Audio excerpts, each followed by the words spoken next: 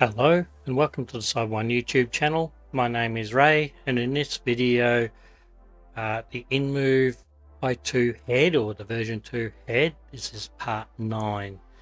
So in the last video I discovered, as I went to put the face mask on, and I've got it off at the moment, there are a couple of little problems I had with the face.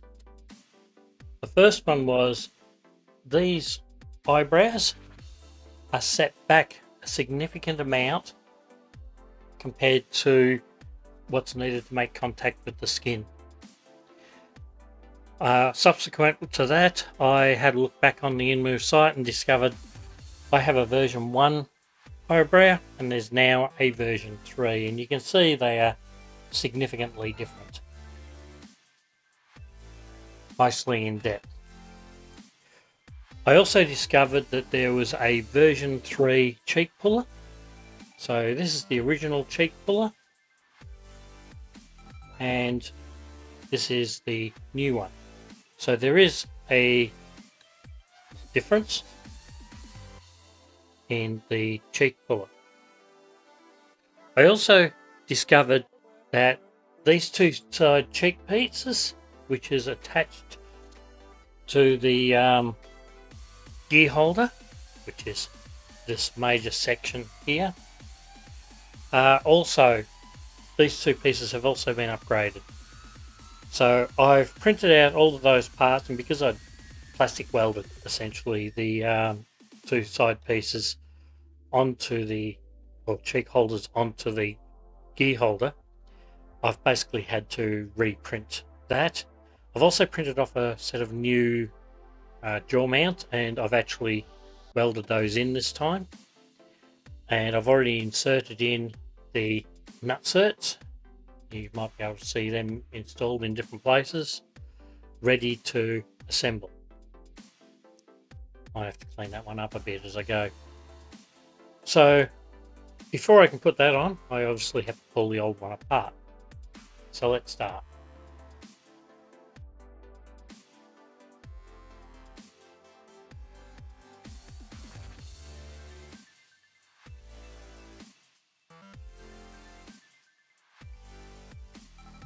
Okay, so on this part, one of the things I've been contemplating is drilling a 10mm hole down through here so that I can bring these servos up through that hole and keep all the wires tidy from that point.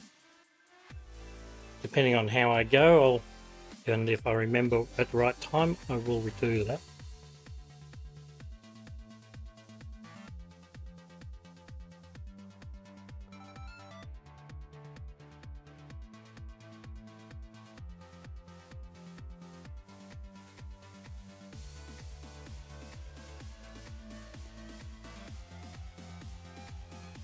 I want to look at a different way of running these wires for the servos that operate the eyeball.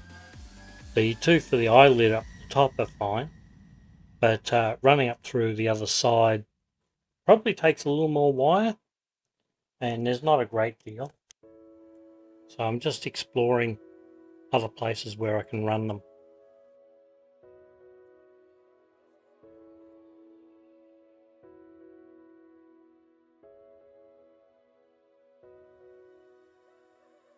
I'm just going to put the base out of the way for the moment.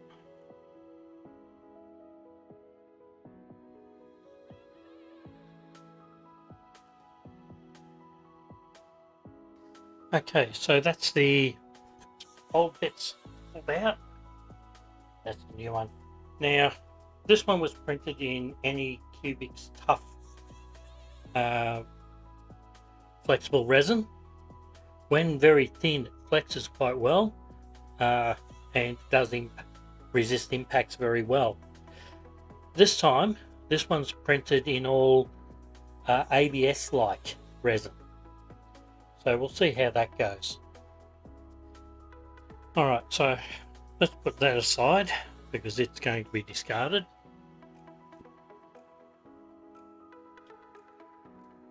And we can start rebuilding this. So this goes up from underneath.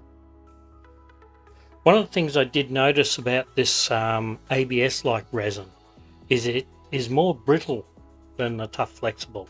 So this tough flexible doesn't appear to be brittle at all.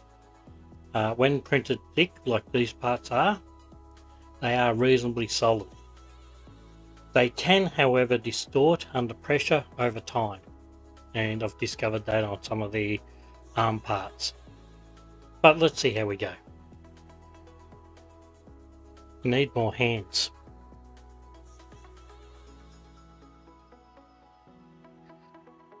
Yes, it's a lot more brittle. I just broke it. I think I can recover this.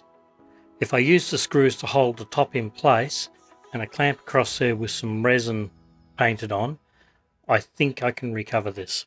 So let's proceed. Just made this job significantly more difficult. So if you do come across a setback like this, it's not always a total disaster. Sometimes you can recover.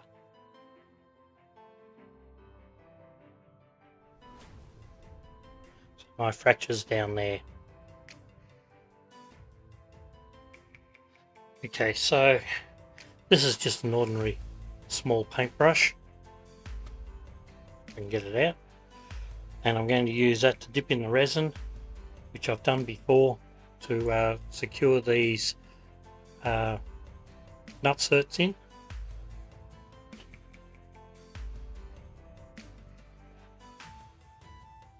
Get them in the right light, you can just see those nutserts in there. And they're held in by the resin being coated on it as I push it in, and then set with a UV light. Because my UV cure station isn't big enough to hold all of this, I do have a UV floodlight, and I did do a review on that a while back.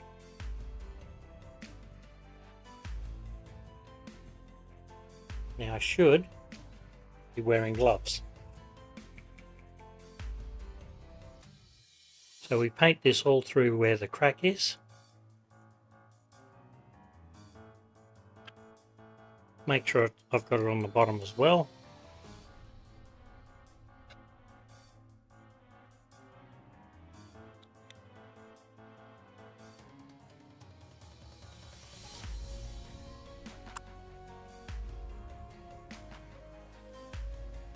Well, I might just get rid of this first.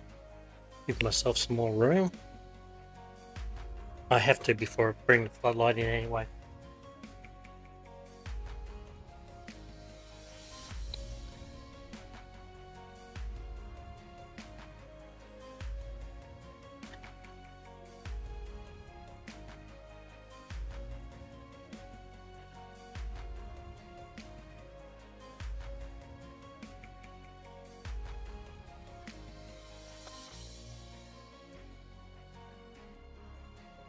That looks good.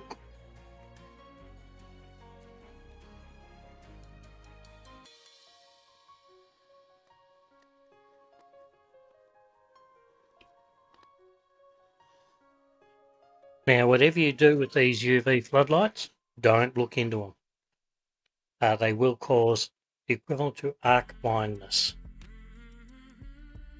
So anyone who's done a lot of welding will be familiar with the feeling of arc blindness. And I'll let this cure for around 10 minutes.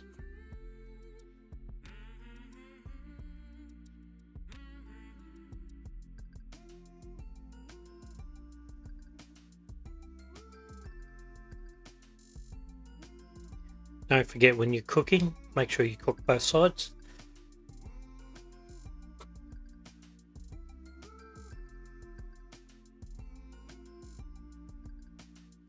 Okay, that'll do. It's all dry now.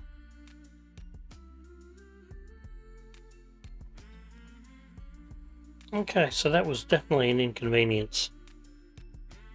Now I need my servo tester. I might not need my servo tester if I don't remove this from, or servo horn from the servo I won't need to recalibrate. I just need to pull these screws out.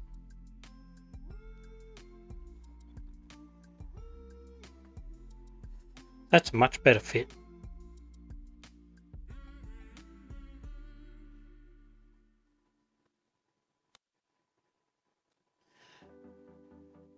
When I printed these flat on the base of the resin printer, and when you do that, the resin printer does have a significant amount of elephant's foot.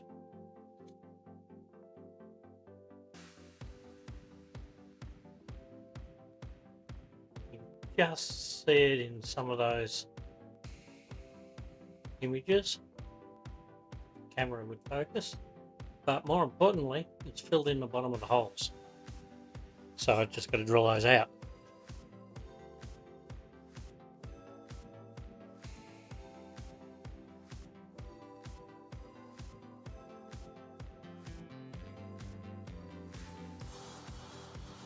And I put that on upside down.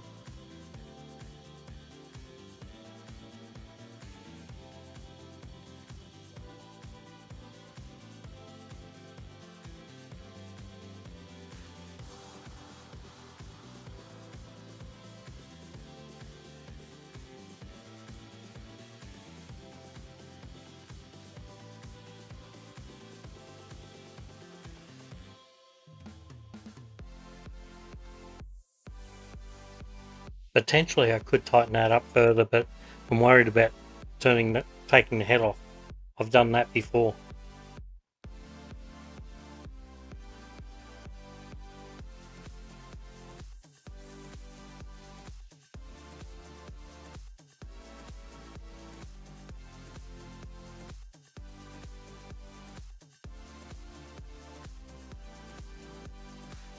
Now I'll have to find another screw for that one.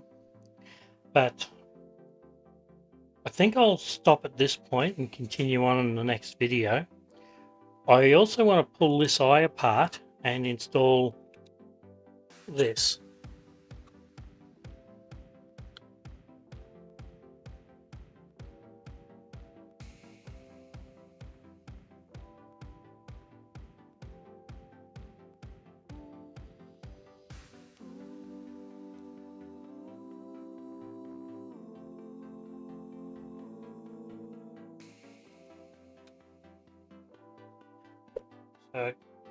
So this arrived in the mail. This is a camera. Oh, it's got a little cover over the lens.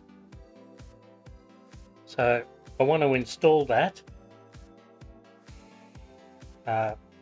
on the top skull support. So this must screw up from underneath.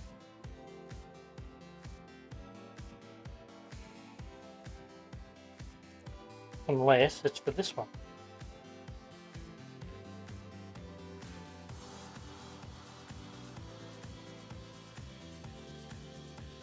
I'll work it out anyway in the next video when I install it into the head or into the eye.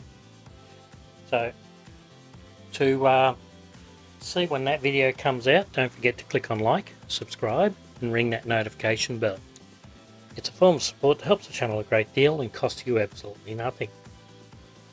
If you'd like to support the channel further, I do have a Patreon account and you can join my patrons, VIP Go Lucky, All Access Jeff Jerd, and my Builder patrons Al Morales 45, Andrew Cardone and Havish in supporting the channel.